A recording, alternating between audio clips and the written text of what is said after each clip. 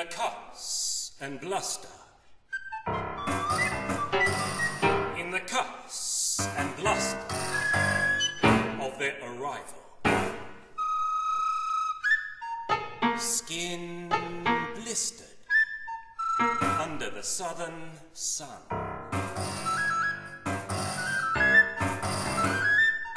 They press their scurvied faces to the new, to the new, to the new world.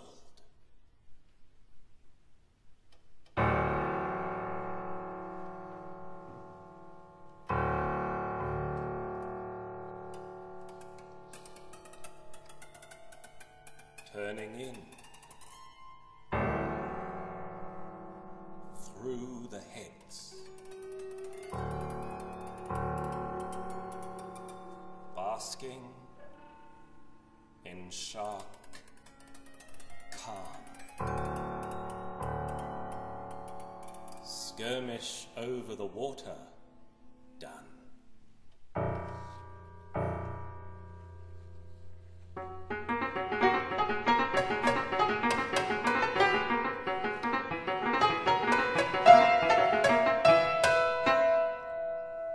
There to greet them on the pinnacle called Pinch Gap,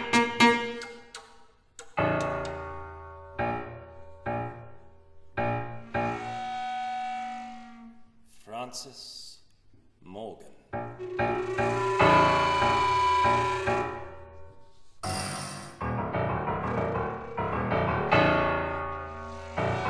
Francis Morgan.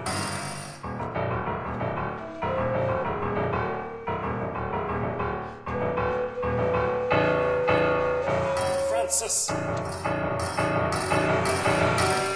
Morgan.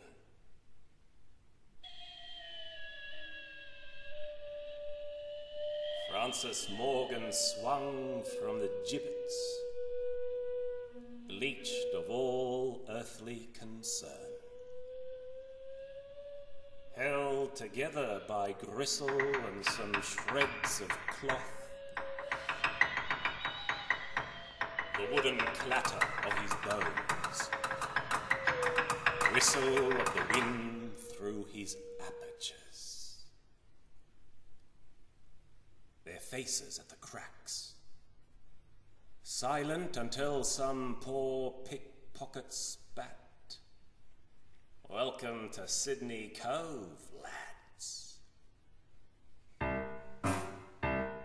Welcome to Sydney Cove, lads."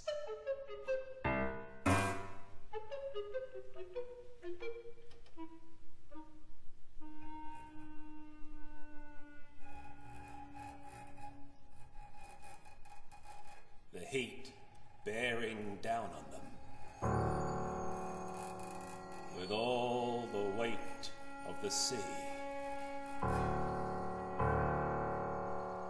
the strange screams of birds, the distortions of the trees, Mr. Francis Morgan's grinning curse.